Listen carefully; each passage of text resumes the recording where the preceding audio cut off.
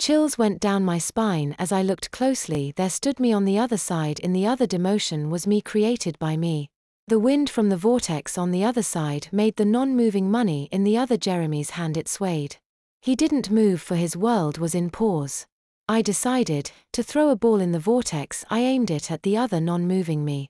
It hit his face. He went flying back and froze in the air. The ball still moved. It bounced till it finally stopped. I finally got the courage, myself, to go in after. I had my fun. I went to the screen in my room. It showed Jeremy in the position I hit him with, the ball lying on the ground, not moving.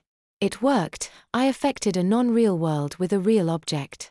I used a 3D camera doing my tests.